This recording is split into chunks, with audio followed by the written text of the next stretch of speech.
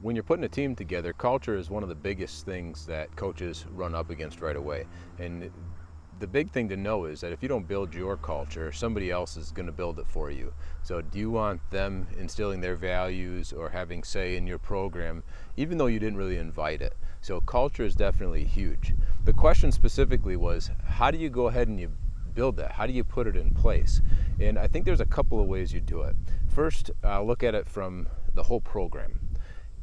In the program, you want to make sure that you and your coaches are on the same page and that you're saying a similar message to your players all the time.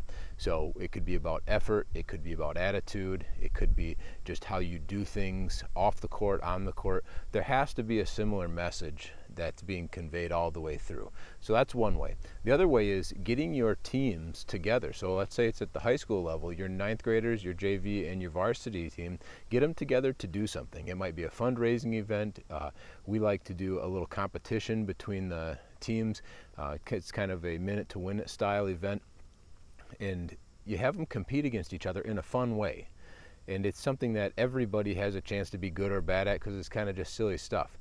The other way we do it is sometimes you bring all your teams together. It might be for a speaker, it might be for an activity or a retreat, a team camp, whatever it is. The more you bring guys together, your older players are going to be able to demonstrate and convey what is accepted, what's not accepted, how we handle ourselves in certain situations. So those are a couple things program-wide.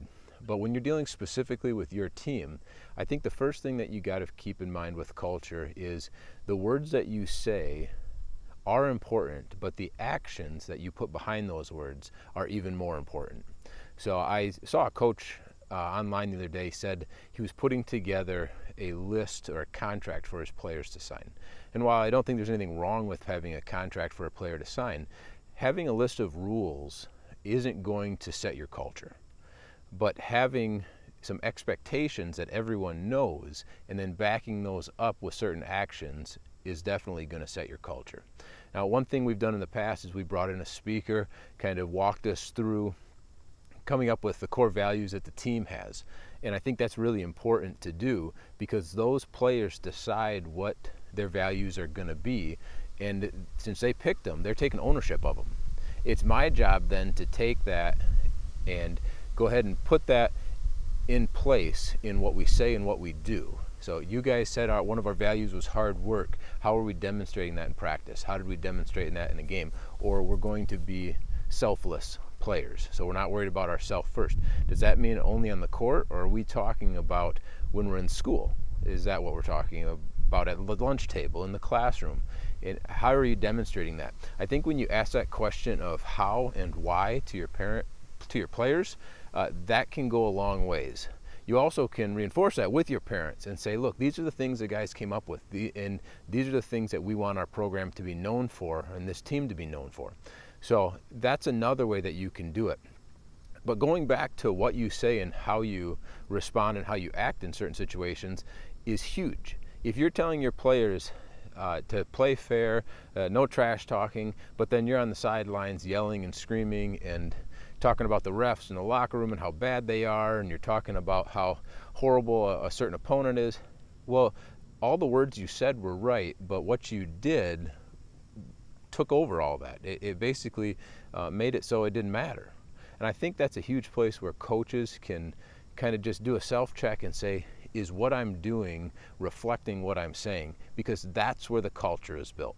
When you pull a player in to say, we need to talk about your attitude, or hey, I really loved your effort, that's when the culture is being set. Not when you came up with the 10 things that they could do, with the expectations, with the consequences, when you brought the speaker in. Those things aren't bad to do, but those things aren't culture setting behaviors.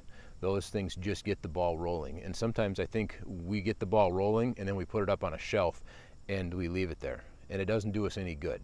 We need to make sure that we get it rolling and we keep it rolling, get some momentum, and that's how you're going to build culture. So hopefully this answers the coach's question, and it'll help you in your program, whether you're starting out or whether you're just trying to define with a new group of guys what's going on, what's the expectation. Get the ball rolling with an activity. Bring all your players together to do something. Make sure that you're saying and you're reinforcing the things that they came up with or that you came up with But then most importantly is that you're making sure your actions and their actions match up with it by asking, how do I do this? How did they do this? Why am I doing this? Or why are they doing that?